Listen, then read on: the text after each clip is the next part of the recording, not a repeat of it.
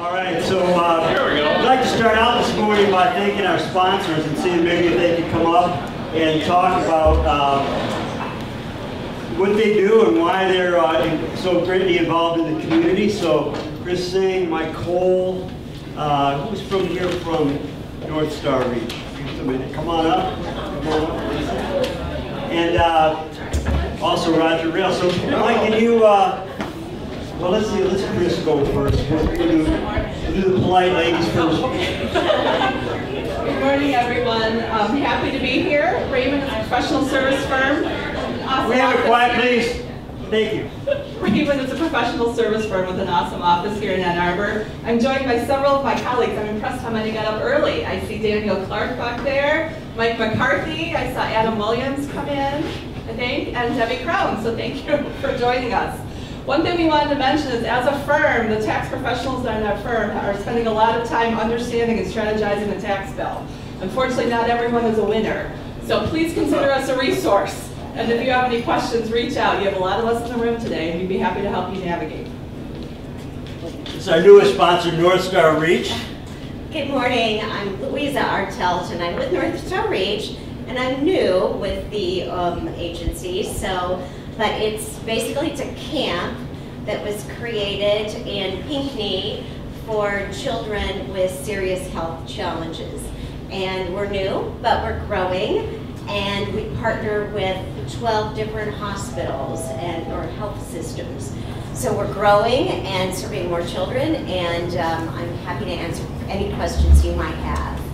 And can I just borrow that 1 minute? Louisa, so this is a little bit different situation. We actually are promoting North Star Reach. They're a sponsor, but in the sense that we're able, through the other great community facilities and organizations, to provide this free to you. Zingerman's is another sponsor. Roger Rail and his company do the video, which is on YouTube. But we're going to make North Star Reach this year the recipient of our largesse. So people, please keep in mind, if you want to contribute to this effort, please talk to Louisa about North Star Reach. And it's a cause that I very strongly support. So thank you. We're so grateful. Thank you. Well, good morning, everyone. My name is Michael Cole. Louisa, nice to meet you. A great client of Bank of Ann Arbor's. Yes, thank you for having me here. Welcome, everybody. I'm Michael Cole with Bank of Ann Arbor. I head up a group here at the bank called the Technology Industry Group. So my group focuses on working with tech companies in town and venture capital firms. But we're a full-service bank, helping people from everywhere from buying a house to buying a business. We've got 8 offices from Ann Arbor to Birmingham, and my group's 16 years old now, so I got to get a new thing here. So the bank's about 26 years old, born and raised in Ann Arbor. And it's great to have Thomas back in Ann Arbor. He's going to talk a lot about space travel and stuff today, but I got to know Thomas when he was at the University of Michigan, really working a lot in the entrepreneurial community and helping to build this ecosystem. So it's great to have you back, Thomas. Thank you. Michael, can you just mention the tech party thing you're going to do, the thing at the December? It's always a tech party going on in town. But the thing that we started last year is called the Ann Arbor Tech City Jam. And so at the end of the year, December 14th this year, at the Neutral Zone, they have a full kind of music facility in the back of the Neutral Zone, if you haven't been there. We bring musicians from the tech community together. So last year we had about 30 musicians, and we have a live show, and we'll have a couple hundred people there. So it's a really fun event. So if you're interested in that, let me know. We can get you on the mailing list for that. Can you get David Bloom to play? Or? David Bloom will be there. All right. Yes, you betcha. Well, thank you very much for sponsoring. Thank you. Thanks, Thomas. And I wanted to call up a couple other people if they could come up. So Elisa, I think Rich Sheridan, Brittany, and Matt, if you guys come up. One of the things about LeadersConnect, as you know when you've been here, is we try to talk about great things that are happening in the community or needs in the community, and let people know what's happening. And also, I just wanted to introduce a few. So one of them is Elisa, your last name is Guyton, and she's from the Yankee Air Museum, which is one of our great tributes and facilities here. So maybe you guys can talk about what you're doing and what you're trying to raise some money for. Absolutely. Good morning, everyone. Like I said, I am Elisa Guyton with the Yankee Air Museum, and we have an amazing project that we're working out at historic Willow Run. We have a museum that's been open since 1981, and what we're doing is we're renovating the original bomber plant from 1942. We saved 3% of the original bomber plant building, which is about 144,000 square feet. It's amazing. When you step into the building, if those walls could talk, it's amazing. So our campaign is $20 million. We've raised It's a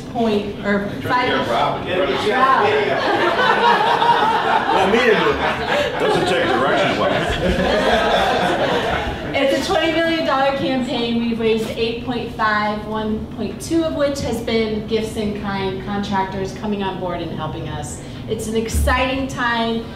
One thing I would love to highlight is our Unity and Learning project, which is a partnership with Ann Arbor Hands-On Museum, Leslie Science and Nature Center, and they are taking over our educational programming. We had summer camps out at the museum this summer with kids.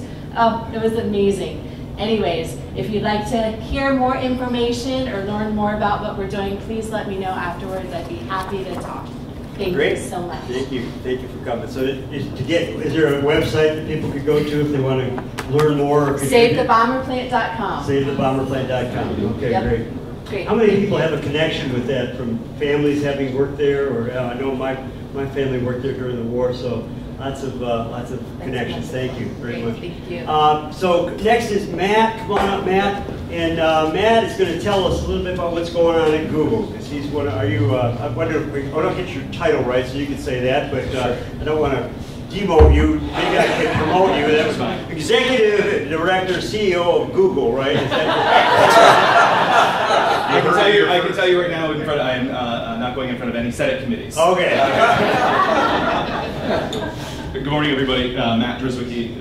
Like Dr. Rupp said, I work out of our Ann Arbor office up on the north side of campus, north side of Ann Arbor, Traverwood. We are about 2.5 years into a new facility. For those of you who know or remember, we started downtown many years ago above Vinology with a very small crew of folks. Grew to a place over at Division and Liberty, and then a couple years ago moved up to a new campus that continues to grow, which we are very excited about. Our presence here. We actually today celebrate our 12-year anniversary being in the city of Ann Arbor. I will be leaving here to lots of fun and fanfare up at our campus of Traverwood. Google itself just turned, as we were talking about 15 years of tech, we just turned to 20 last month. So we talk about at Google that we are almost of legal age to drink, and so also very exciting for us. For those of you who don't know, we are mainly a sales and service office. Those are really our roots for our Ann Arbor office. We are really part of this, as of recently, we started looking, we're really about Google Michigan and not just Ann Arbor. So again, for some of you who know, we just opened up a new office in Detroit, which is actually right inside of Little Caesars Arena. With the Google is about as high as this, the sign's about as high as the signage? Yeah. Yeah, I've been in that office the last 2 days. I was a bit shocked at how big the signage is for those of you who have been down there. It's quite prominent. You can see it from Canada. You can. You can. So we may be, it is at spec, I've been told, but we may be reducing the size of it. But in any event, so again, sales and service office up in Ann Arbor. We are continuing to grow, quite frankly, and we are constantly looking to recruit young folks right out of both undergrad as well as graduate programs into this office. We'd love to see it grow. If you have any questions, I will be around here for the next little bit. And Matt, I know you got a very nice auditorium there, so what I'd love to do is be able to host one of these events here. What a good pitch, Doctor. What a good pitch. Yeah, good pitch. All right, we'll see. That sounds great. No pressure. You want to commit in front of the audience? If I were CEO, I would be able to commit right now. I don't have that kind of authority, but I think we probably could figure something out. So Brittany, you come up next, because she's got a little bit of a, this is the boot of shame, but actually through triathlon, right? So yeah. you got it. It's shameful because when you have an injury and it hurts, maybe you should stop. But it's healing. So I'm hold it real close so people can hear you. Yeah, I see Roger will yell at me. So I'm the executive director for the University Research Corridor, and I know many of you in the room are familiar with us, but for those who may not, we are an alliance of Michigan's big 3 research institutions. The only 3 what Carnegie classifies as research ones in our state. And I just want to say before she goes into talk a little bit more about it, the reason I asked Brittany to come up is not only to talk about it, but to congratulate her on becoming the executive director. So it was just announced a couple months ago, We were right before Mackinac. and we've been talking for a couple of years about it. So I want to just give Brittany.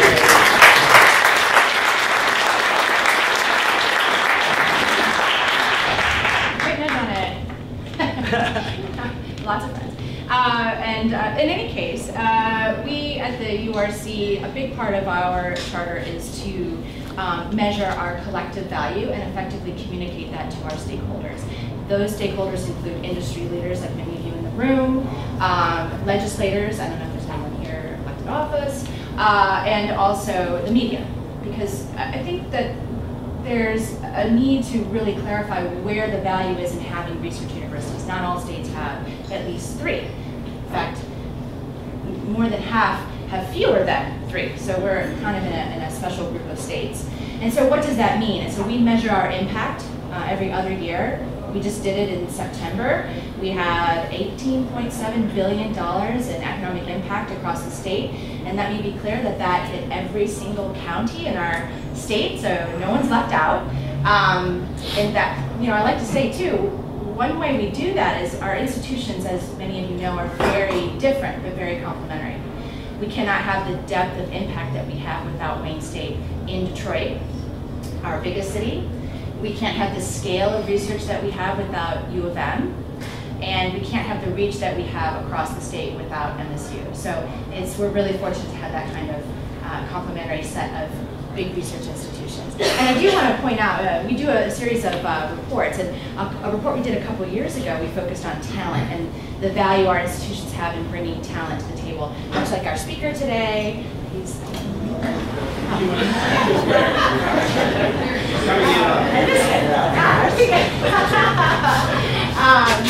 but also we have a couple people here who we profiled in that report, including Rich's daughter, who came back to the area, and also my friend Jim, who's his first time here, Jim Raines, who's a space plasma researcher and worked with Thomas. Another one of those space plasma researchers. I'm sorry, Jim, I know you've told me many times, I still don't know what that is. But Jim was actually really an interesting case because he was once a high school teacher and then got in, did his PhD at U of M, and now is a researcher for U of M. So anyway, that's it. Thank you. Thank you. Thank you very much, and congratulations. And next I want to hand the mic over to somebody who's been around LeadersConnect and actually affiliated with it for probably 20 years or so. So Rich and I, many years ago, as part of LeadersConnect, we're doing something called Michigan Leaders Read. And we presented a book, I think Good to Great might have been our first. And Rich got so inspired that we ran out of books, he started writing his own. So we're going to feature Rich in 2020, don't know this yet, but as one of our speakers. But you maybe could tell us about the new book that's coming out. I was kidding with him. His first is called Joy Inc. The first one. Yeah, yep. yeah. And I said, well, your next one must be Stress Inc. But that's Fear not Fear Inc. Exactly, yeah, exactly. Well, good morning. It's great to be here. Good to see you, Thomas. Thomas knows that my long-term dream is to one day help build the Starship Enterprise. And so he's my guy. I know there will be a lot of software in there, so that's the way computers are supposed to work, right? Yeah, I just finished writing another book. Actually, fun for me. I got to read the audio version as well. Fun for me. And it's called Chief Joy Officer, and it was for the leadership component of what we built at Menlo, as well as other leaders I've met along the way. It talks about eliminating fear and elevating the human energy of our teams. Great, great. We'll look forward to that. Be in the bookstores and on Amazon. December 4th. You can pre-order now if you want. Excellent.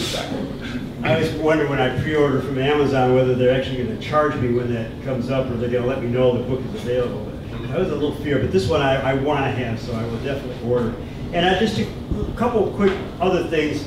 We've got lots of people in the audience. I just wanted to have you stand up if you fit into this category. Some of you may stand up more than once. If you are involved in entrepreneurship, please stand up.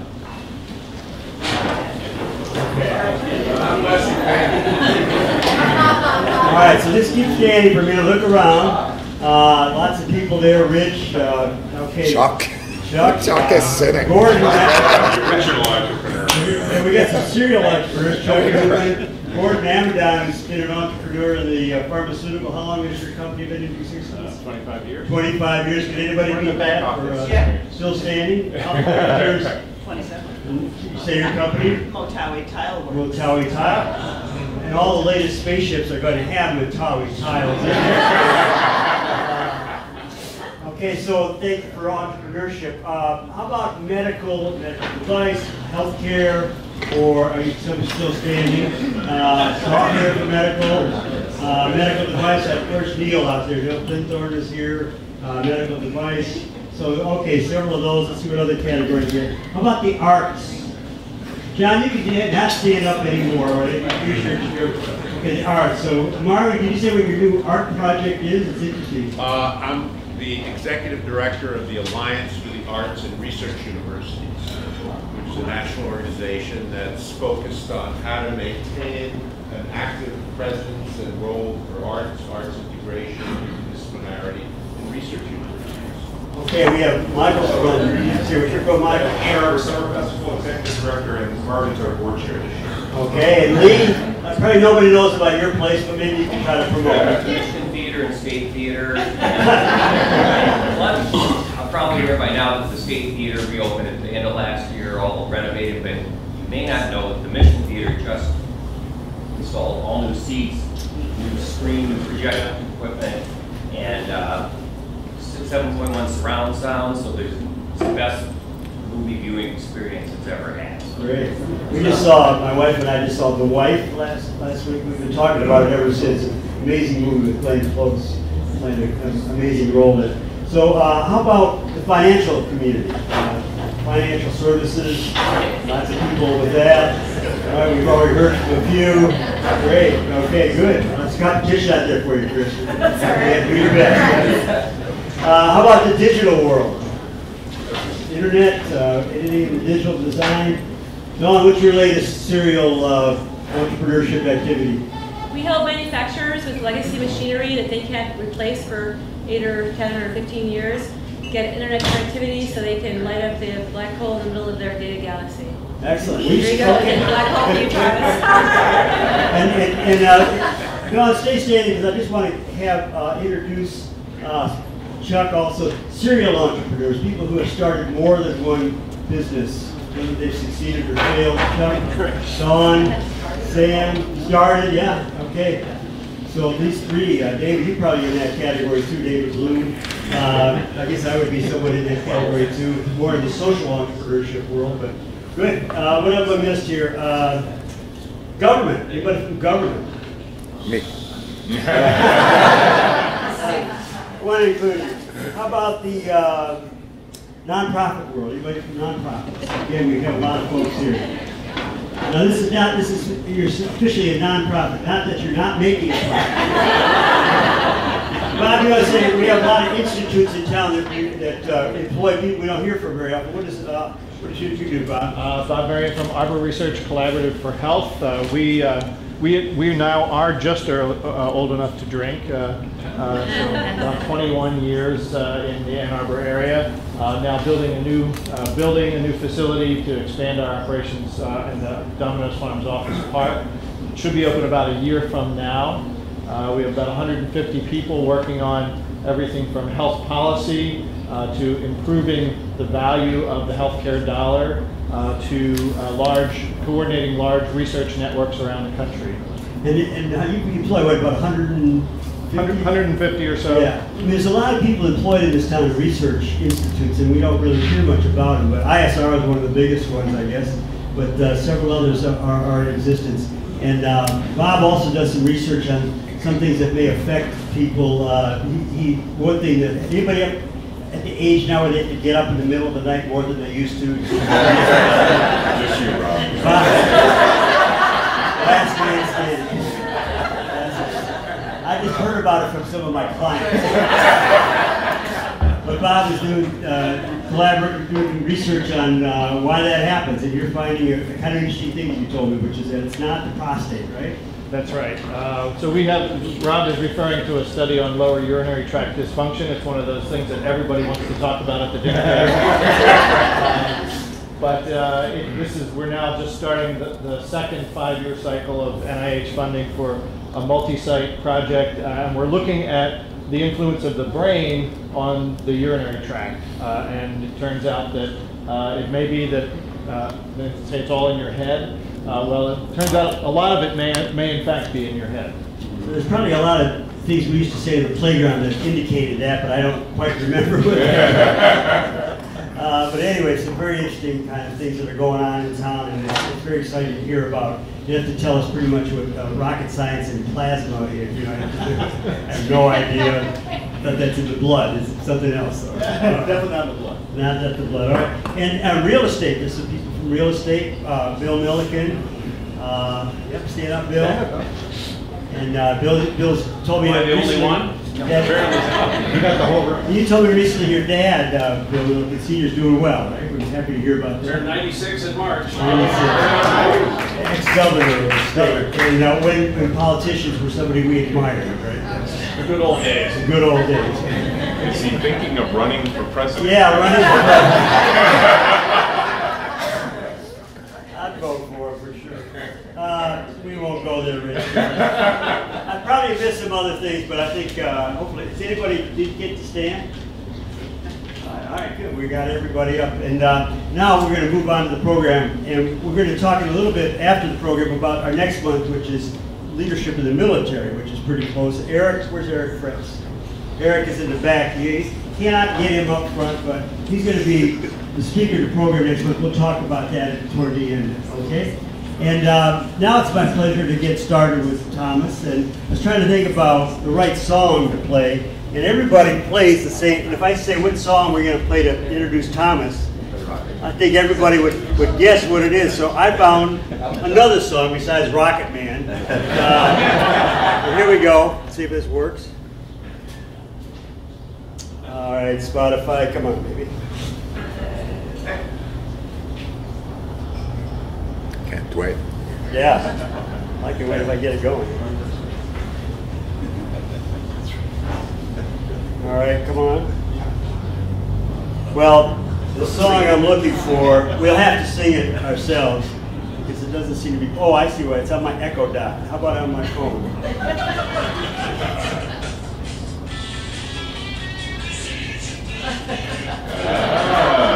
It's his birthday this week, so let's sing it for him. Sing along with John and Paul. Say it's your birthday. Can you hear that?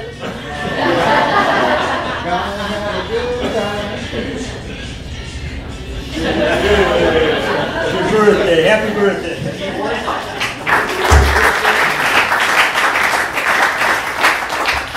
So Thomas, it's wonderful to have you back in town. I know Thomas through a couple of different areas, but Center for Entrepreneurship is a place that I have taught, and I remember talking to Thomas probably over 10 years ago about this vision you had about starting this Center for Entrepreneurship, and also an entrepreneurship minor, all kinds of things that really got going at the university. I was in a class the other night on this for, we had like 50 students in the class, so it was really a popular undergraduate major, and I guess it's one of the things that you did, and this was after being here for 10 years as a scientist.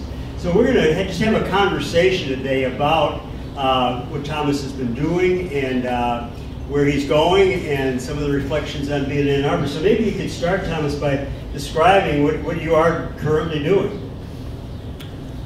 Happy to do so. Thanks so much. I gave you that little paper thing just so you can stare at it. And it's the fastest way of explaining what I'm doing. The first thing I want to do is look at the title page. You see it's an art, a piece that one of my artists puts together. You should know, Marvin, I believe that art is absolutely critical to communicate science. I think without art there is no science and vice versa. And so for me, you see a a little graphic here at the center of which is Explorer 1, which of course went into the sky, the first science experiment, January 31st, 1958. And so basically everything we've done since then, we stand on the shoulder of giants. And so every mission that we could talk about comes from that. You turn over at the back, you see every mission that we're working on right now. If you were to count, it's 105 missions that I'm honored to be part of. So many of these missions are related to the Earth. Many of them, and we have the leading Earth science program in the world. We have close to a factor of 2 more money than the second highest kind of contributor. And yes, we have the largest funding right now of any of the last years. That does not make the news. Our science funding since I joined is up $500 million at close to $6.2 billion per year. So that's Earth science. Then of course we have planetary sciences, the missions that inspired us. For me personally, when we were really little, I have a book that I carry with me everywhere I go. It's now at the NASA headquarters office, a book that my godfather gave me. I believe in inspiration being an important part of these missions. Voyager is one of my favorite ones, still doing amazing science. Astrophysics is all about simple questions like, where are we from? How did it all start? We're of course made out of stardust. There's many things we're learning about us, but that's astrophysics. And then heliophysics is just like Earth science affects our technological society. It's also focused on the kind of Rosetta Stone of all stars, which is our sun. Everything we've ever learned about stars, we first learned right here about our star, and then also the environment. So science is full of stories. I'm only going to tell you one, kind of open up, and basically the one I'm going to tell you is the one at the very right. I just talked about the sun, and I want to tell you something that I'm really proud of that I was part of, and that is that rocket that's there is a Delta IV Heavy. It was a rocket designed for intelligence payloads, but we used it for the first time for a space mission because we want to get probe into the sun to really measure the atmosphere of the sun, that plasma, the gas that comes out of the sun, blown away from the sun because it's so hot and accelerated to supersonic speeds and filling space around the planets. The guy who predicted that would happen is a guy called Gene Parker. He did so as a guy in his 20s during his PhD. Actually got fired over it because it was such an outrageous idea that the star may leak and kind of blow a supersonic stream out. He got fired. His paper that he wrote, referees came back and said, hey, you should go to the library first before you start making outrageous claims. And that's the nice comment, he said. The other ones were more nasty. Eugene Parker became a professor at the University of Chicago. He was lucky enough that the editor of the journal was a guy called Chandrasekhar, Nobel Prize winner, who was next door to him and said, look, I read your paper, I can't see anything wrong, I don't necessarily believe it, but it should be considered. You look at this chart again, there are 35 missions on there that deal with Parker's work. And so what I did, one of the first things I did is I broke the rules. And what I did is I named the mission. You broke the rules? I named the mission after the first time in history of NASA, and by the way, all space agencies, I named the mission after a man alive, a human alive, and that was Eugene Parker. So I tell you, I was there when that rocket went into the sky. I stood next to Parker. He was there, his family in tears, and kind of in awe about the magnitude of that moment, and kind of it all coming together, because what it takes is not just courage to say things that are hard, but the resilience to stick with it. You who are entrepreneurs recognize that each and every day. For him, that was his entrepreneurial moment, and kind of a moment that was there. By the way, rocket was up there, everything was fine, and he said, Thomas. I said, yes, Gene, what can I do? He basically said, when are the first data coming? I don't have much time. He's 91. So for me, it's of course about nature. Whenever I look at nature, I think I do something more important than what I do each and every day. I think nature is more important than any one of us, kind of learning about it, the secrets of the universe. But it's also about humans. It's about stories that are being written, about stories of discovery, about resilience. And that's what I would believe our program is about, and that's how we're talking about it. Sorry for the long answer. I'll make everyone else shorter. One quick question about, I saw a video, I think about the universe. And first of all, how old is air travel at all? When did we first fly? Let's see, 1903, right? Yeah. The Wright brothers. Little over 100 years that we've actually even been off the Earth. Could you give us a sense of how big the universe is? Bigger than you think. So, I mean, what we have a sense for the age of the universe. Actually, there's many things about the universe that are actually remarkable. And the first one is it's actually relatively simple. So what we can do with the universe, kind of the structure of the universe, we believe we can describe in less than 10 variables. That's actually amazing if you think about it. It has to do with mass density, kind of how much dark matter there is, kind of there's a few variables. And that model that was predicted, it of course relies on Einstein's early equations. That model has been really robust. See, the reason the way we learn about nature is not because we believe in things, it's because we try to kill the ideas and they don't want to die. That's how, I mean, that's what science is about. It's about doubt, not about belief, right? So for me, that's how we know about the universe. The universe is, we see less than 1 part in 10 to the 28. So it's a 1 with a 28. We see less than that is our horizon. And of course what we're doing is we're building a telescope that will see the first stars, the first galaxies. It's called the James Webb telescope. It's a big agony for me. It's like it's the toughest thing we've ever done as an agency, as a mission. Has something like 350 single point failures. That means any one of these does not work, the whole telescope fails. The largest we've ever done is 87. So that would be the Mars landing you've seen, with the helicopter coming down. That's the most complex so far. So it's that kind of stuff we do as well as others. But yes, the universe is amazing. There's many questions we can address today with the tools of science that were for the last millennia addressed with the tools of philosophy. We can still do that. There's religion in many people's minds when they think about these questions. That's good too. But the point is we can address them with the tool of science, such as, is there life out there? I think that it's a really exciting question that we're going after right now. Excellent. All right.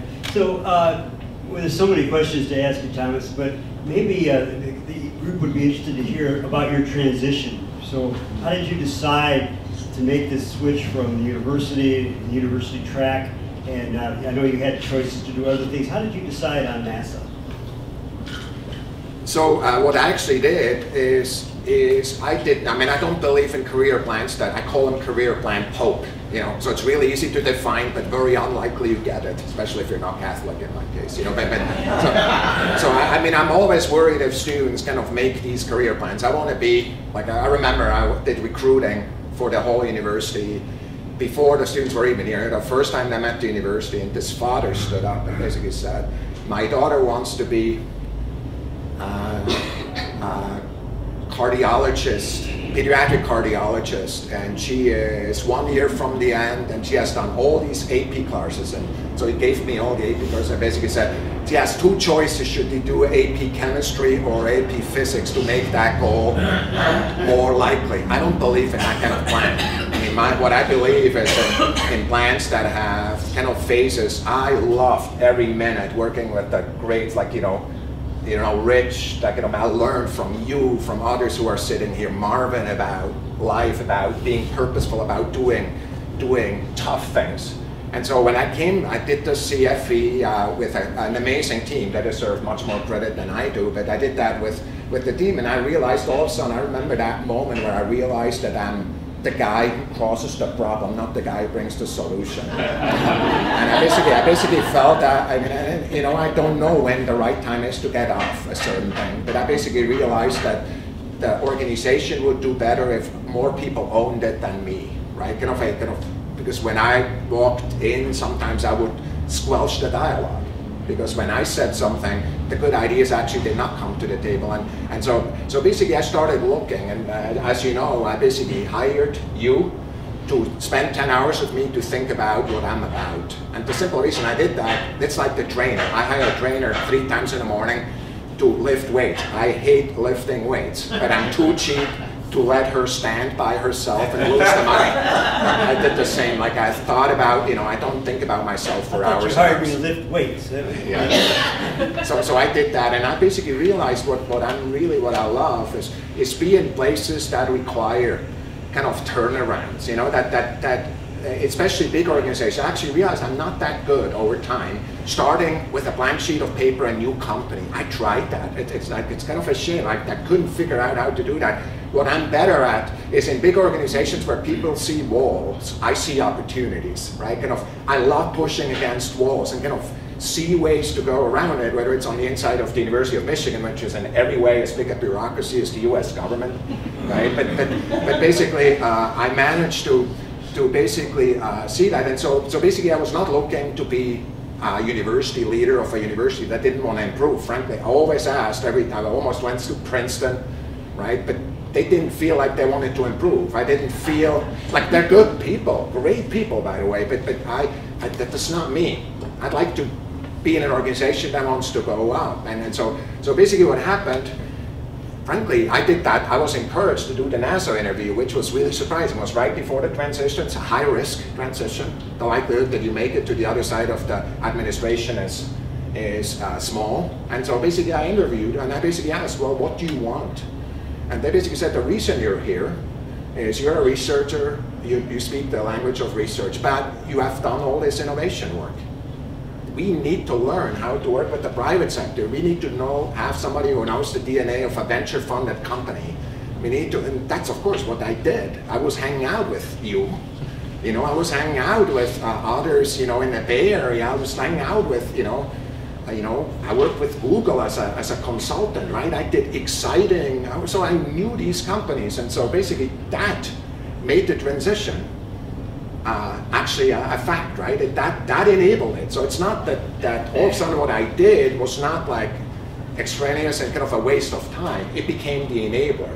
And I think that's what happens if you just do the right things. So in other words, things that you're passionate about, things that you can have an impact in, and then you'll find the career. So the door opened up, but I would have taken another job otherwise if this one didn't match.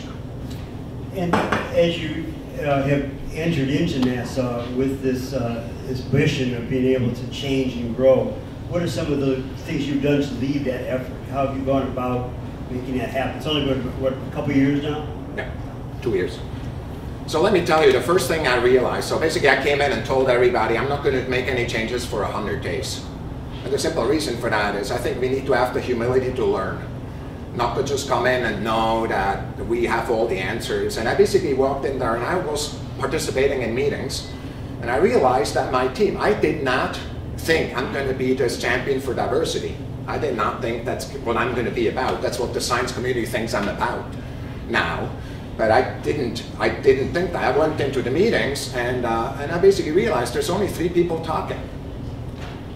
All kind of my personality, kind of extroverts who snap to judgments, and that's not healthy.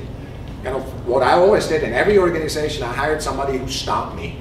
Eileen Huang Saab, she would close the door and say, "You're full of whatever, stop it. Let the team, and so I need that. I know that to be a good team." So I was there, and then, so I had all these hard discussions, right? I basically went to rooms and basically said, "Look, the last 30 days you spoke 3 times. Usually to one of my female team members," and basically said, not just female, also introverted males, right? "You spoke 3 times. Every time you spoke, it mattered. You make the team better when you speak. You need to speak more." Then I went to the other people too. Every time you speak, the discussion stops. We need your opinion, but not first, because we're cutting the discussion. And so basically, what I really focused on, in short, is the team.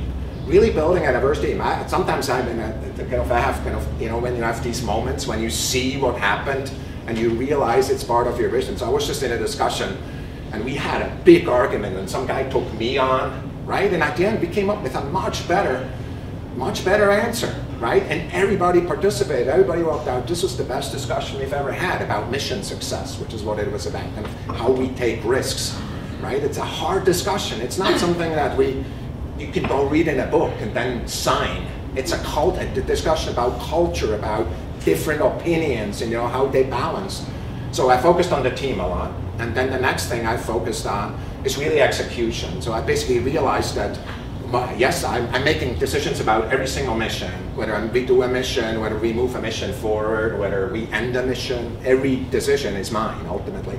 But what is your role? What is the exact responsibility? I'm the associate administrator, so I'm running 30% of all of NASA, all these missions. Every key decision about this mission is basically ultimately my decision. So it's a very top-down organization, not like academia. I always say, when the dean decides something, the discussion starts. When I decide something, it's done, right? I mean, so it's a different kind of organization, but we still need the very, so I'm basically, of course, managing the missions and basically making sure they're doing the right things. If we have mistakes, how do we address them? I basically am also the guy speaking for science. In the entire agency, for close to 1.5 years, I was the only voice in the executive for science, right? That's 30% of the budget. So I spent a lot of time on Capitol Hill in the White House and in other places. And of course, I set strategy. Those are the three things. So operations of missions, really the up and out communication, and the strategy. Those are the three things. Well, the fourth thing is the leading people. I mean, it's the building the team. It's interesting, the other night, talking about with a group of students, there's 4 quadrants of leadership, and it's like the collaborative, the creative, the driver, and the control type person. And I said, where do you think leaders come from? They all said, oh, they come from the drive. And I said, no, they come from all 4 of those, and a good leader has to manage all 4. You've just demonstrated that. Yeah. Could you talk about how you got to that point? I mean, again, as a professor, it's a little bit unusual to go up through academia. So what are some of the roots of your philosophy and your style of leadership? So I was really fortunate. I talked to the 2 veterans, thanks for your service again, who are sitting in the back. There may be other veterans. And I talked to them about the mandatory service that I had to do in Switzerland. That's where my accent is from. Tried to lose it, can't. But anyways, so I did every summer during my entire studies. I was in the service. I was in the dirt, teaching recruits how to shoot, how to throw hand grenades, how to not get lost in the woods, and things like that. And I tell you, if you look back, the most important thing that I did as an early leader was that, because I got to know people. Like, how do you motivate somebody? It's like, and also the courage of actually making your opinion known, right? Kind of the courage of asking hard questions. How can I get better? So for me, it kind of in an odd way, that early military stuff was really helpful, because as an astrophysicist, usually it's us and our computer and the person next to us, left and right. And so I had this experience with thousands of people before I even got the first leadership job in my work. So I was well ahead of, I already had failed at the normal things. We all fail on, how we do that. And then I think for me, one of the things I realized is that I just can't do it by myself, right? So I ask people for input, whether it's Rich, other friends the way I think of it is like I built my board. And those are people who can tell you that you're wrong. And basically what I got is just amazing advice from great leaders. And I started becoming much more a listener of leadership than my natural instinct is head through the wall, right? That's by the way, it's not necessarily bad, but it's not always the right solution. Every once in a while, you meet the guy who's walking into the wall, or the glass or whatever it is, and get through and open up a path behind you and take some bullets. Every once in a while, that is the right thing to do, but it's not always the right style. And so I'm a strong believer that, as I do this in many different environments, that in many ways that our biggest strengths are also our biggest weaknesses. It just depends on time. Like sometimes the strength is a strength, sometimes it's your weakness. And the wisdom comes from recognizing when, right? When you stepping back is the right thing to do, handing over, basically say you do it because your style fits better. Really interesting, thank you. So you were in the service while you were in college, Yeah. Could you take us back a little bit more, because you already got to that point by 18 or 20 or so. What was your early life like, and how do you see those influences having gotten you to that point of being in the service at school? Yeah, now it's getting personal. So I grew up in basically what you would call an Amish family, so kind of a strictly Mennonite family. So I, kind of always think of, and so I grew up there. I was really closed off in that mountain village that I grew up, and eventually I was kicked out of the family. Right? Kind of just like you read in movies or in stories, I was kicked out of the family. And kind of to a certain extent, I decided not to turn bitter. Right? How old were you at that time? Well, it was kind of 18 years old or so. I just basically, you decide whether you want to be a grown-up or not. And so for me, what it did, first of all, it made me fearless. Right? Kind of to a certain extent, almost nothing. My pulse even doesn't go high if somebody yells at me. I mean, like, okay, I've been yelled at all my youth, right? That's fine. And actually, I told a guy recently, like, he yelled at me and said, look, do you realize there's only one person yelling in the room? And it's not me. And I said, I've been yelled at by a lot better people than you. It calmed him down, by the way. He smiled. Of course, I smiled when I said it. But anyway, so for me, that kind of independence, that fierce independence, but also the kind of recognition that good people sometimes disagree, even though, I have every respect for my parents. I think my father lived a wonderful life with a lot of impact, and I went to his funeral. Just recently, right? Last year, 450 people showed up. All of them said he changed their lives. What better testament to somebody's life? I don't understand everything he did, but it didn't work out between us. We lived in different worlds. But what that did, again, it made me independent, and also gave me the ability of kind of doing hard things, because it's never hurting that much, right?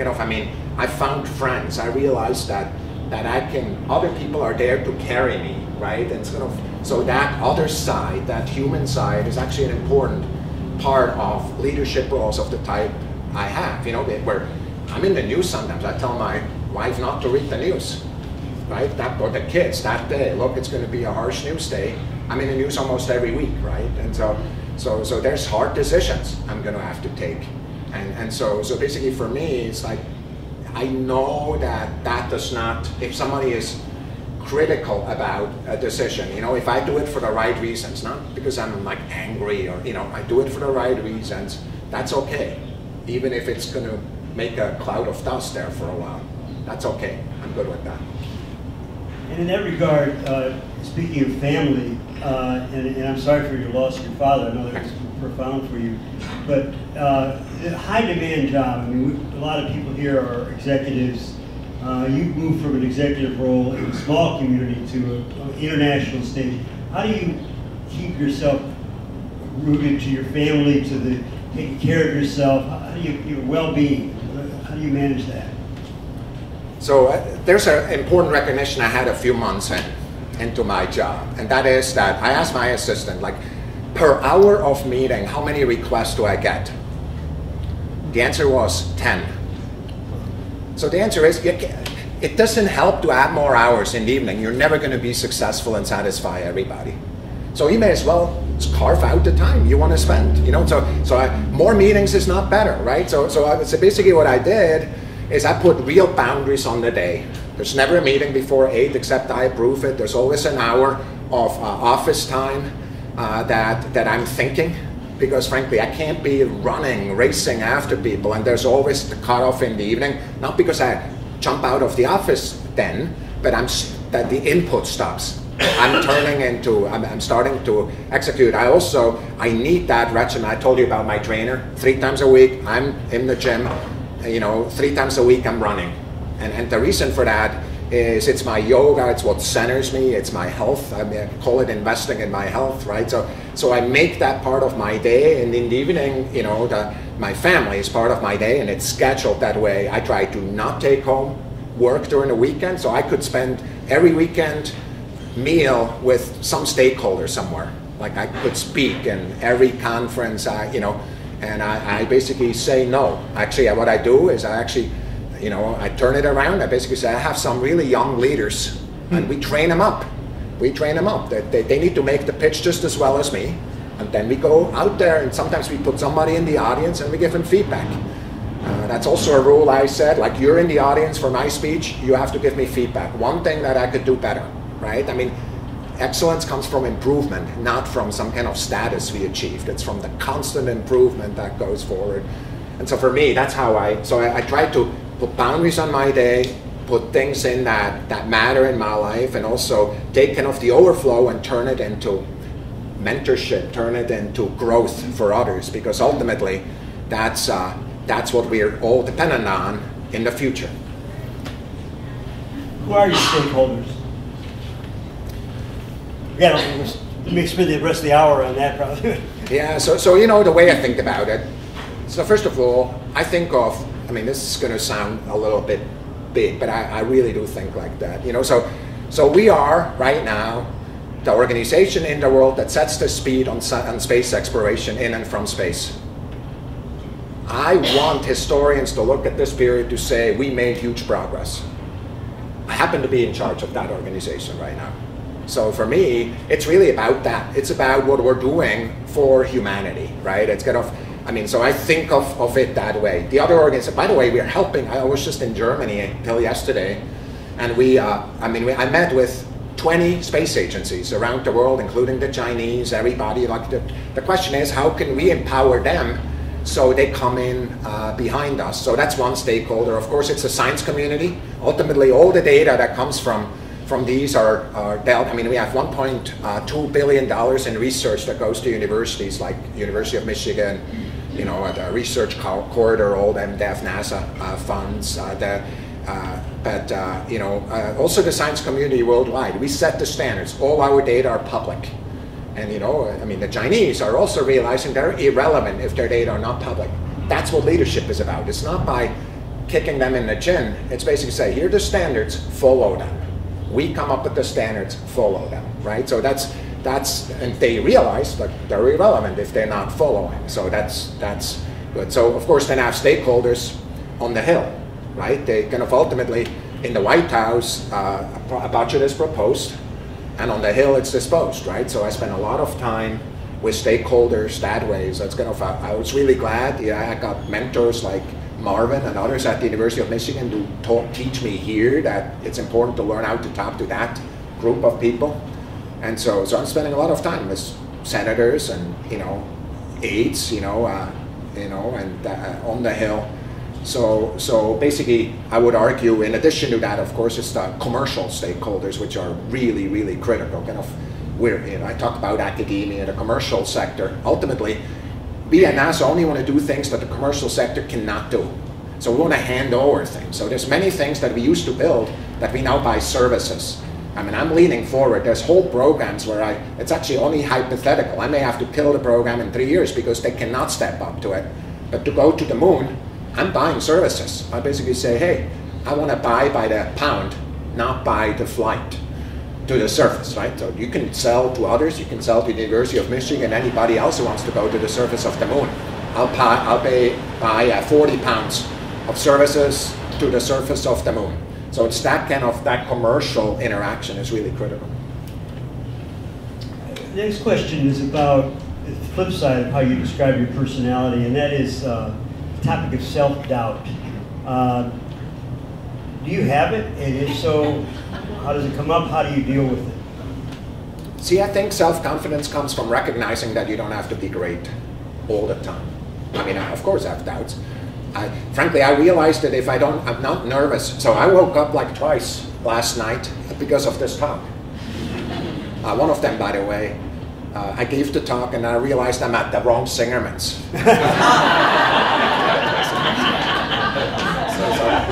So for me, I realized that you need to talk about Mary, about waking up at night. I know, not for that reason. But I think it's perfectly fine to have doubts. It's also perfectly fine to recognize that we don't have to be perfect all the time. We only have to be perfect as a team, not as an individual. There's many things I don't know how to do, and I'm good with that. So confidence comes from recognizing that. We don't have to be perfect. We don't have to be superstars. We can just do the best we can, but empower the teams around us to kind of make sure that together we create perfection. Like we catch each other. I catch somebody, it's like, hey, give that talk differently, you could do so much better. Start differently, like comment, like, you know, some people start and say, I'm probably not right, but don't ever say that. I mean, none of us is probably right all the time. Don't have to say that. Just say, what are you thinking? Your opinion is valuable. Don't undercut yourself, you know? Things like that. I might mentor somebody, then I get mentored on other things. Like, shut up, Thomas. Right? So self-doubt, you know, it took me, I think, it took me like 15 years in the US, not waking up at night with dreams that I'm back to where I started. You know, kind of nightmares. And kind of, I mean, and so I was always motivated by fear of failure. I still am, right? I think that's a perfectly good motivation. It may be more dark than some of you see, but I mean, you should know, I talk to many leaders who are really amazing out there. That fear of failure part is I don't know, ask yourself, fear of failure is an important part sometimes of what drives us. It cannot be the only thing. You want to be healthy too, but you know, fear of failure, and over time I had less, but self-doubt is an important part of my life. And how do you deal with it? When it really gets to the point where you're feeling it's interfering, what do you do? I ask for help. Okay. So I go back to my board. I mean, usually, so I have a commute, 20 minutes at the end of work. Probably 50% of the drives I spend on the phone with my mentors. Like, hey, like how do you deal with that? Like, you know, like, can you help me think through this? Like, I'm really, or, you know, I ask my team too. I mean, I put everybody in a room and basically say, look, we have a big problem. We need good ideas. Let's not, I don't want a, you know, discussion right now. I want a discussion. Like, I'll give you an example, just something that really bothers me. It has to do with sexual assaults at our universities that are funded by NASA money. It's a big problem. I have a daughter. I'll be damned if I don't do the absolute best that I can to deal with that problem from my position of power right now. So, you know, so basically, like any one of these cultural things, it's not a single action, a one and done. It's not the way you deal with these. It's to be constant, consistent, to, you know, and so, you know, so I issued a letter. You got it, right, Jim? Like for everyone who has money, right? Basically said, here are our values, we expect you to follow them. We're changing the rules that we actually can pull money.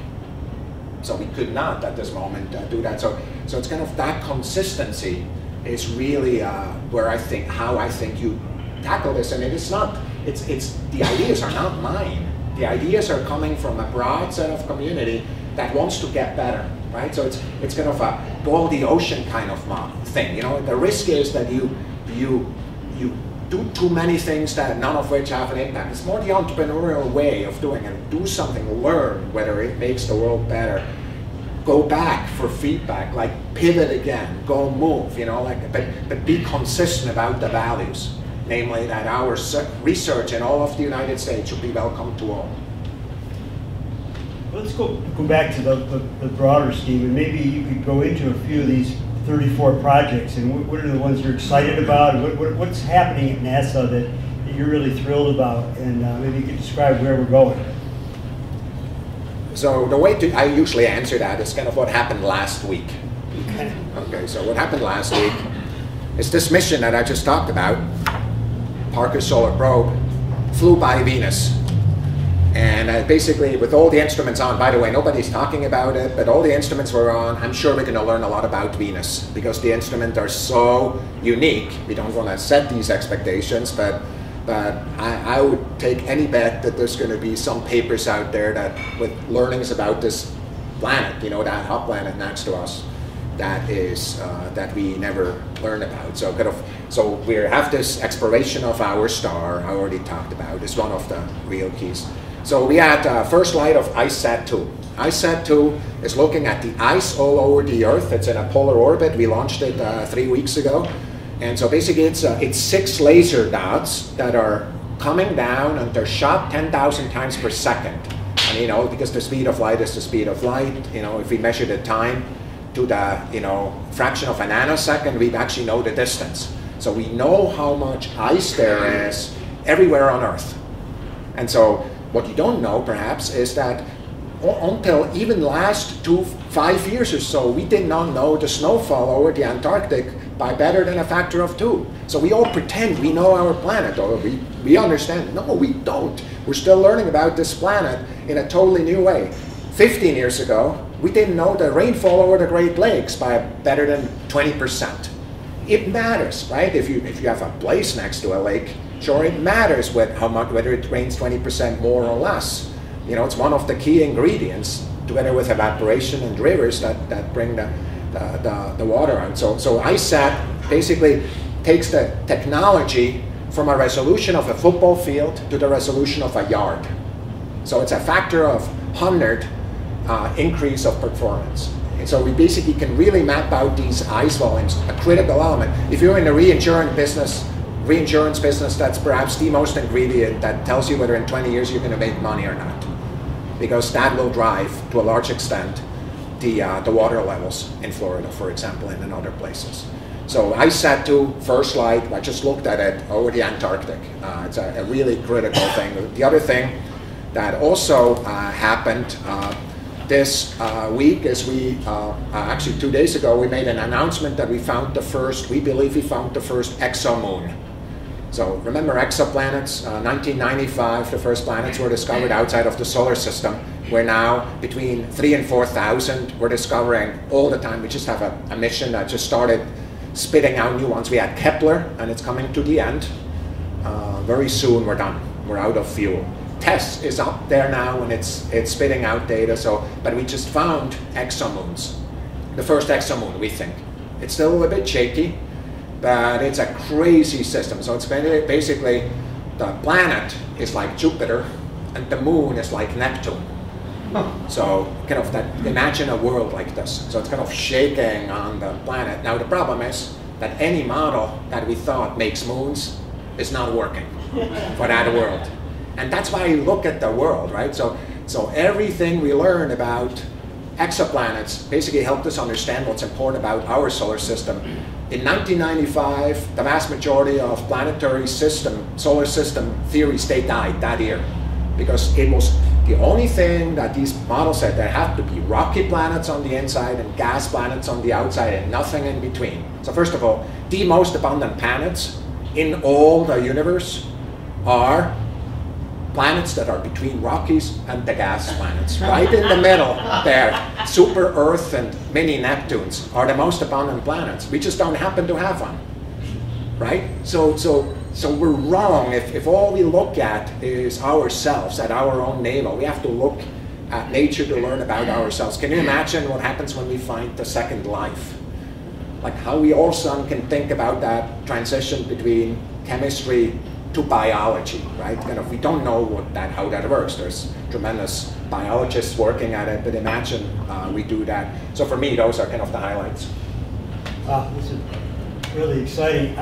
You mentioned one other thing that I'm quite fascinated about, and that is in our personal lives, what should we be learning from science? I mean, what lessons can we take from the research you do in terms of how we live our lives?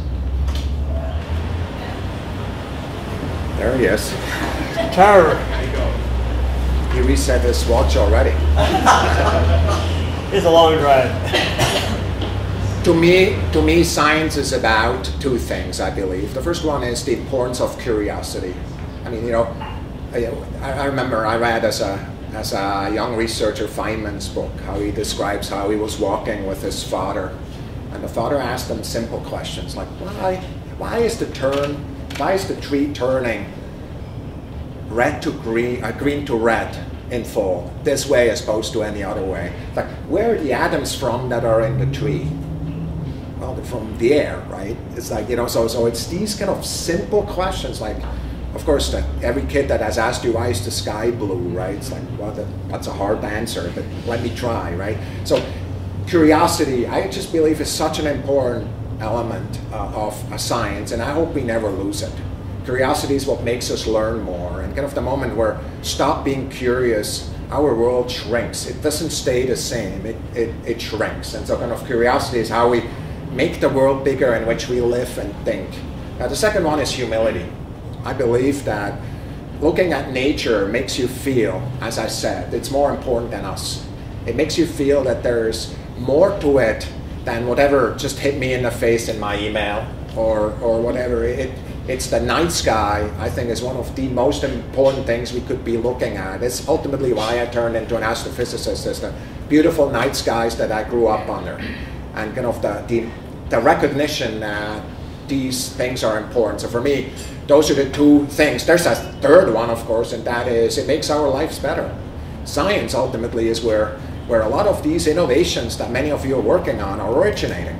And we want that. We're trying really hard to drive technologies out, to make sure that companies are picking up these technologies, growing products, improve lives around, whether they help protect it through the predictions of storms or some other way. The hurricanes we just had, the big story about the hurricane seasons the last 2 years is every one of these hurricanes was predicted not only in trajectory but the amount of water. And that was the first, in the previous years that did not happen. Just Florence right now, we knew. It was predicted well because we have the tools. By the way, the key tool that is being used by our sister agency, NOAA, for that is a research tool that we're flying. The GPM, Global Precipitation Monitor. So we have technologies to provide data that really helps. So that's the third piece, I would say, just the utility of science. The why is all three of them, but for me, it's in that order.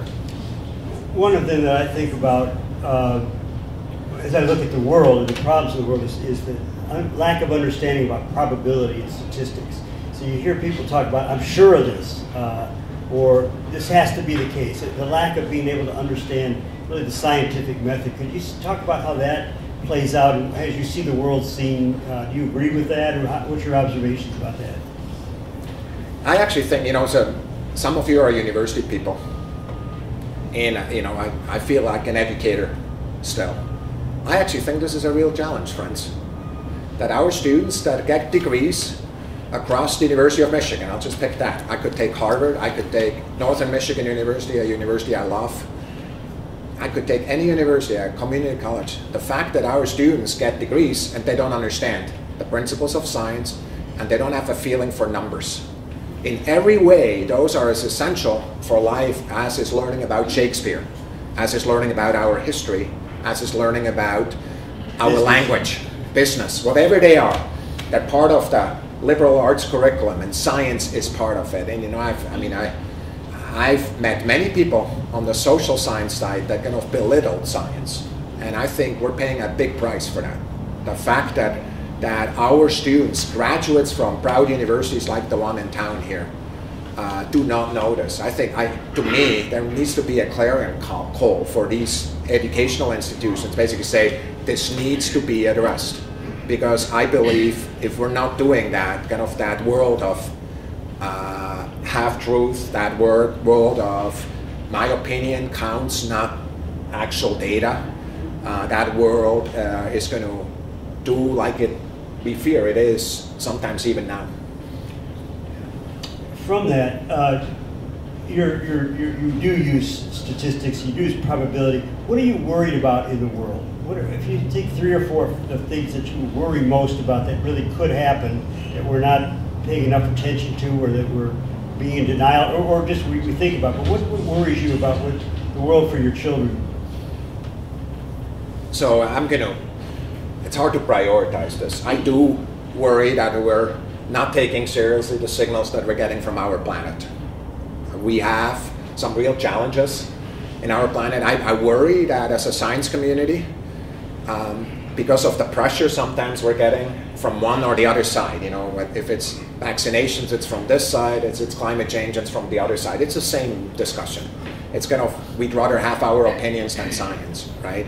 I worry that as a science community, the way I talk about is we leave the high ground of science too often. So basically, we leave the high ground of science because somebody pushes up, but we leave the high ground of science because somebody claps. Like we say things that are not true. I'll give you an example, just so you know. So we had a big press conference, with the Trump administration on CO2. We have a spacecraft that is measuring CO2, carbon dioxide, with unprecedented accuracy and time resolution. So we did a press conference. By the way, that was a batch on the table moment for me. I basically say we will tell every story, but we'll tell them like scientists. By the way, the whole power structure agreed with that. So basically, so there's no, just so we know, we did that press conference. I got that press conference written by our scientists. We found, me and the Earth Science Director, we found 3 statements in there that were not true. They were exaggerated. It's the highest CO2 ever measured. That was not the case. Her own data showed that 3 years ago it was higher. Like, it is high, but don't make statements that are not true, right? So do you see what I mean with the high ground of science? Don't be a scientist, right? So for me, that is kind of relative to our Earth, that is really important, kind of really regain that high ground as science and really talk about it the right way. That's issue 1. I would argue that as a guy who works in space, I'm worried that the space is turning into a domain that is contested. We basically, in space, we're clearly the dominant player, but there's a number of countries that are contesting that, and we have to figure out how to deal with that. It's a complicated situation. How do we deal with our values of openness and that being contested? There's a lot of stuff that's happening that is not comfortable. I mean, it's not just a matter of interpretation. We're contested in each one of those domains. And how we want to make sure that space is that common good and it stays that way, right? So we're not drifting off into a place where we don't want to be. So, but dealing with that, the political realities, the international political realities, and that, I think is a struggle we're going to go through in the next few years at a level we haven't ever in the past, not even during the Cold War. Thank you very much. I know that there's a lot of eagerness in the audience, and let me just ask, I know you get questions, but what do you want from this audience? What would you like to hear from them in terms of, you mentioned about getting better, but you're back in Ann Arbor. What kind of questions do you have for the audience? Well, I'd like to know what happened in the last 2 years. There's some amazing things, you know. Like, of course, I follow some of you on Twitter. I listen. I read. You know, the news in Ann Arbor on a regular basis. But you know, what did I miss that is really cool? I mean, I love some of the companies did not work out. That's fine. That's what happens when we do entrepreneurship, and more power to the ones that close the company down and start the next one. I mean, I'm proud of you, Don. I mean, just really, I mean, to me, that's what it's about. That's how we're turning the culture, and everybody should celebrate that in a direct fashion. But I'd like to learn, like, what else did I miss? Okay.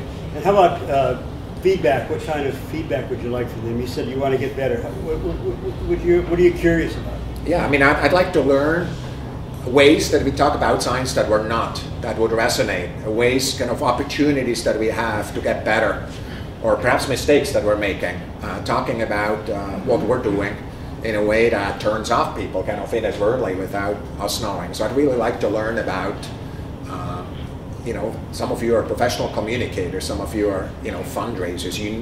You're all about messaging. Rich is a fundraiser. He's a joyrider. Joyrider. Yeah. Well, let's do it this way. We've got a few minutes left. What I like to do, Thomas, is ask people to just turn to maybe groups of 4 and process a little bit about Thomas, what he said, and see if we come up with some questions for him based on the community here of questions, rather than just asking for individuals to ask questions. There's lots of experts, a lot of people Thomas has referred to, so turn around just groups of 4 or 5 and talk for maybe 5 minutes, and then see if you can give Thomas some questions. And you're welcome to, you know, listen in if you like. All right. Okay?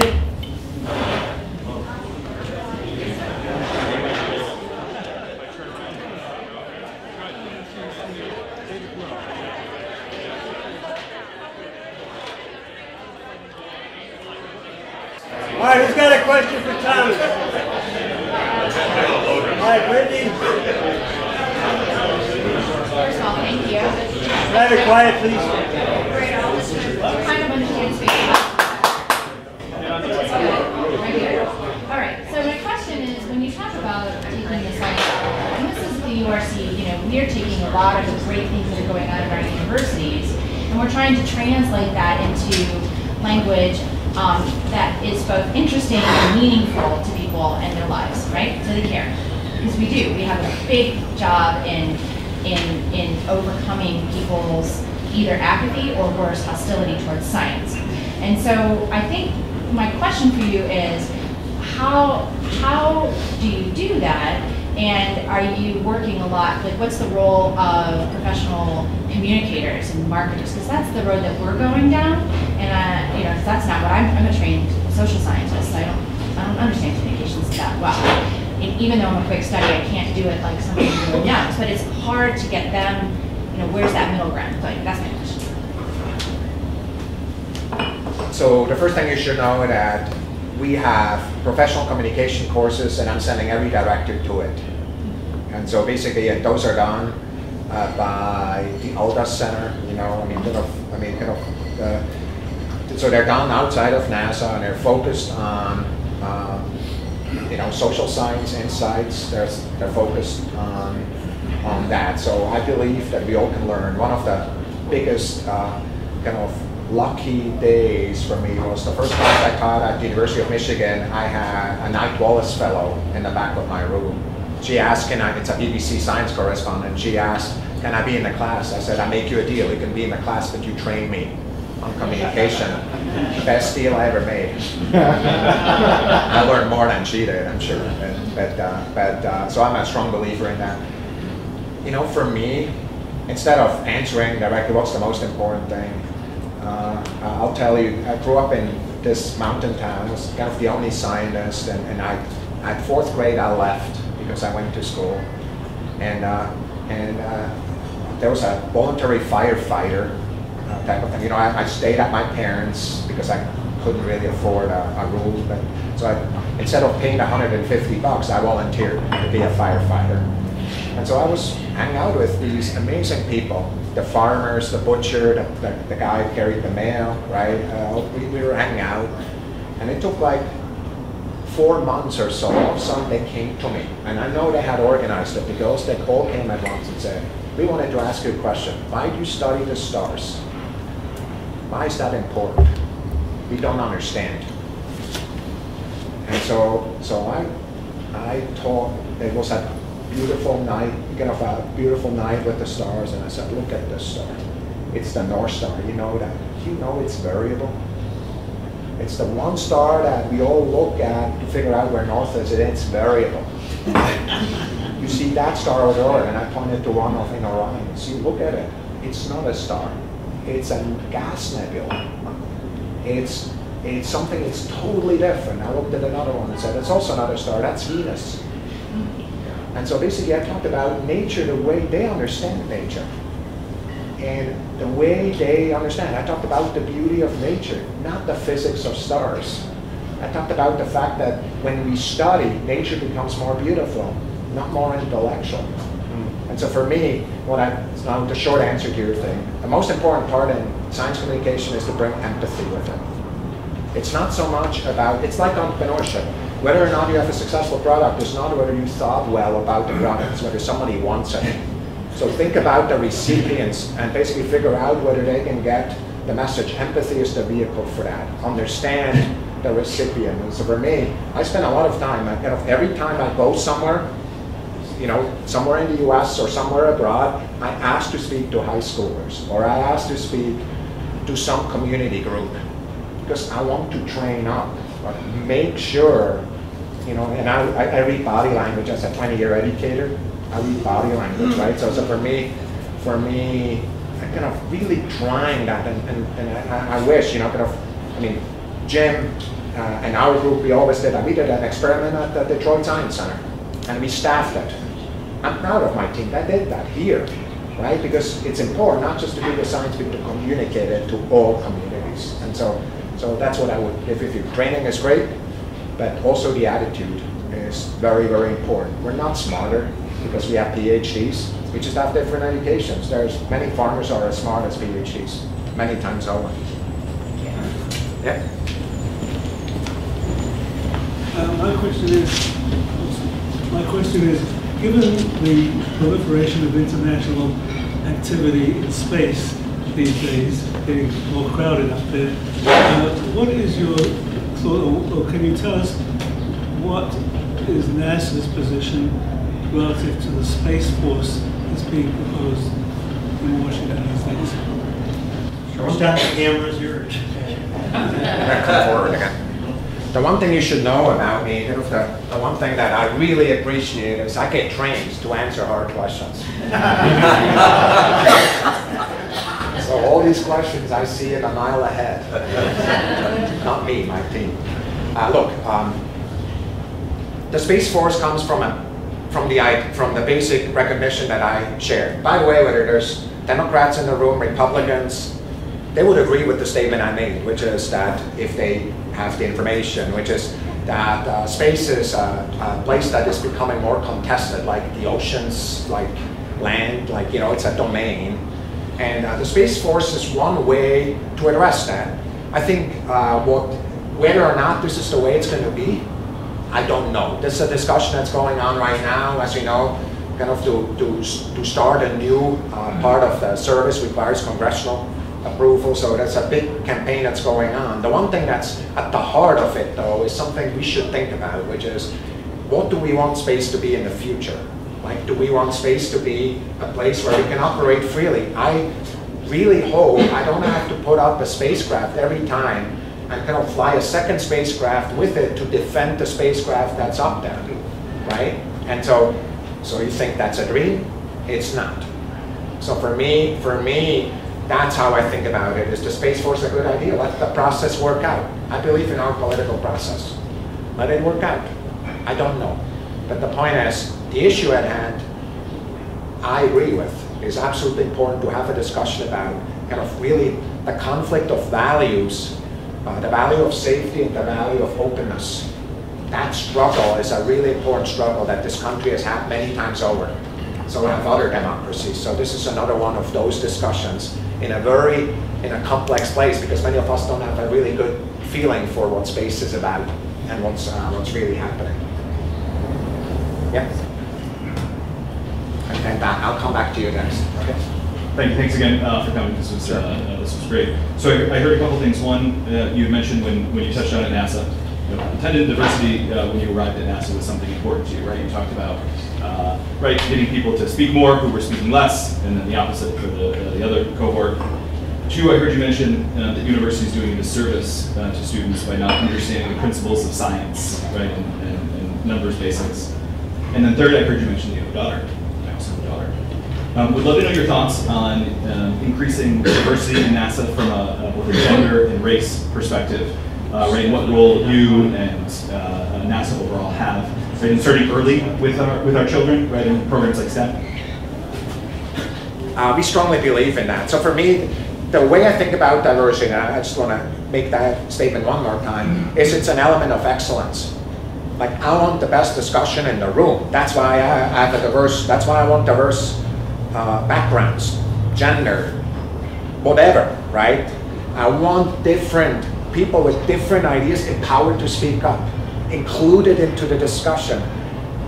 For me, diversity is about excellence. It's not an end, and it's not some kind of icing on the cake. It's the cake. We want to be the best. We want to be the best organization. I want to build the best team that beats every other team in terms of speed, in terms of excellence and performance. For that, I can't have groupthink. You know, fraternities are not good decision makers, generally speaking, right? Because they snap to judgment too fast. And so for me, that's how I think about it. That starts early, so the communication starts early, and so that to me, that's our communication. I put a lot of effort. We have something like, we have between $50 and $100 million in science focused on spreading science through partnerships and communities. Through many different ways. I put personal effort on social media. I put personal effort on writing blogs personally. I put, many of us bring other elements to the table, but it's absolutely critical that we do so. Can I get one more question in the back there? Yeah. The news seems to indicate that science is undersold. How can the average person support you?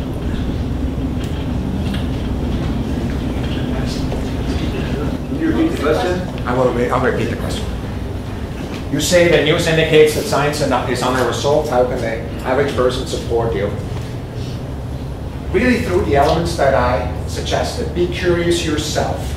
Model a scientifically inquisitive behavior to your environment. And talk about the beauty of nature and the importance of science. That's the most important one. When you think about how you make decisions, whether it's about your political leaders, whether it's about your community leaders, think about those as an element of consideration. It's not the only element. It's not, in many cases, not the most important element, but it's an element of considerations by how we think about the world itself. And so for me, that's the best. But the most important part is what you do yourself, right? To your family, to your environment. Really model that scientific behavior.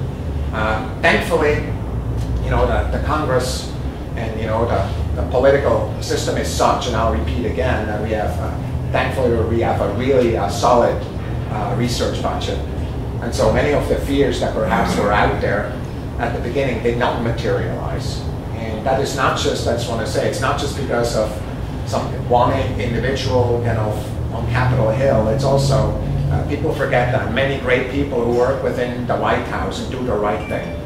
They're doing the right thing. There's many people right now who are doing the right thing. And so as you think through that, don't judge, the book by its cover, right? There's many just great citizens and patriots who are helping science, helping other parts of the government be successful. One part we didn't talk about, I think is different from what you're doing at the university. What you're doing now is people that you're responsible for the lives of people. And Bill Milliken, come up just a second if you can. Bill told me a story. He worked 6 months at NASA, and very interesting 6 months. Could you just describe what you experienced, and then maybe you could ask Thomas the question. I got up this morning with some pride and put my NASA pin on my belt. I worked in Washington, D.C. for 3 years, 6 months of which was at NASA. I was hired by the Associate Administrator for External Affairs, who would be a counterpart of Thomas. Proud to be there, exciting time. Unfortunately, it coincided with the explosion of the Challenger.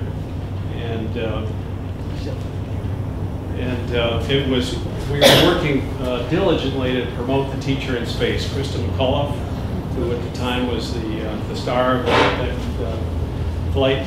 And it was a tremendous personal loss. It was a tremendous organizational loss. And NASA changed after that. The Rogers Commission decided that people who were in senior positions at the agency needed to have flight experience, preferably military, and the whole organization changed after that, and it brought my tenure at the agency to a close too. So the question, I guess, is the people side. How do you think about that when you say people in space and that kind of awesome responsibility? I would argue that next year is going to be a hugely pivotal year for all of NASA, and it has precisely to do with the question that you're addressing. And it has to do with the US bringing people back from US soil into space. We have 2 commercially funded launch capabilities, one by SpaceX, one by Boeing, and we're building our own space launch system. If everything goes well, in 2 years, we have 3 systems that can bring people up and down in space.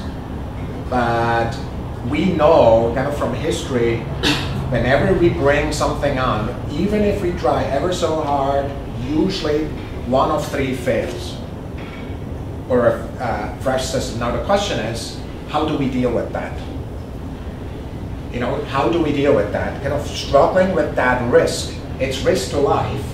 Whenever, when a space mission fails, that's a huge disaster. It's hundreds of millions of dollars, but nobody got killed, typically. Right? I mean, we haven't had any accidents that killed anybody in many, many years. This is a knock-on-wood moment. But when we launch our astronauts, I know these astronauts. Every one of them is you know, they walk on water, it feels like, but you know, every one of them is kind of special in their own way. The question is, how do we deal with that risk? Now, NASA has always been about that. Like, our goal is not to do the no-risk version of the world, because the least risky thing is to stay on the ground. Like, we want to fly. We take risks. I'm very nervous every launch, right? You see this thing. Marcus Solar Grove, we launched connection with one of the upper stages for a few minutes. I was a nail biter. Because the simple reason, usually when you lose connection, it's because something exploded up there, right? It just was a communication problem. So it's that kind of discussion. I think we're going to have a struggle in the next year that focuses entirely on that. We need to relearn how to do that if we haven't already.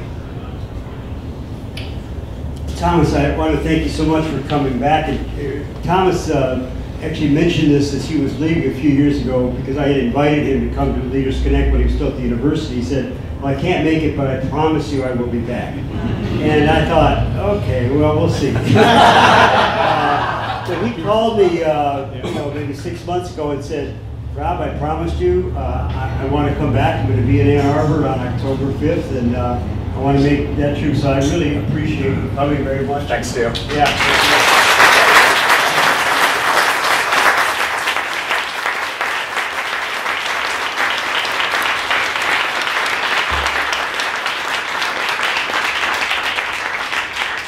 Eric, that's going to be a tough act to follow next month. Could you just shout out a little bit about what you planned for? We're going to talk about leadership from a military perspective, and Eric is a veteran commander in the Navy, and so what will you be talking about here? Thanks, Rob. Yeah, so we talked about, as part of the sort of the Veterans Week kind of theme, that we would focus on the military experiences of myself, and I've got another really great Navy guy here, Len Heidel, who is the executive officer of the Navy ROTC unit. It's kind of nice because we both graduated from this institution and graduated from that program back in the 80s, 1 year after each other, gone off, had our careers, and find ourselves back at the same spot. We both agree that we've had a lot of really good experiences. The Navy is very much a crucible where you learn to lead or you go away, basically, in the military. And then we've also had sort of periods outside of that where we've been able to apply a lot of those lessons. And he and I both do either classes or lectures on this that have been pretty well received. So kind of package that up for you, give you kind of like that top 5 or 10%. Some pretty funny stories of, as you would imagine, from over the years, and those will all be stories that lead to specific little nuggets. Right? So it should be a really good time. And I hope to have a few other people come in. If you have some people with military experience and leadership, we might put a little panel together to react. One of the people I want to invite is my friend Nick Luxon, who in 1968 went to Vietnam. And he and I were at the same sort of crossroads, and he decided to go into the Army. I decided to try to find a deferment and went to teach in New York City. Nick was wounded in the war, has never been the same since, but has reconstructed his life to work with veterans. So I want to have Nick come up and from Ferndale, where we both grew up, and talk. And there may be some other folks that could share their experiences. I know, where's Carol Cam? Carol still there? Yeah, Carol's talking about her son training to be an astronaut. So that's another thing that we could discuss. So anyway, thanks again, Thomas. You probably have to run, I assume, or do you have a few minutes? Do you have a few minutes? Sure. Yeah, okay, great. Yeah. Are you the tour guide today? This is the ride. All right, the ride, okay. Well, feel free to hang out in here as long as you like and to visit with each other, do some power networking. We can identify people, and maybe there's somebody you can meet and become friends with. Thank you very much.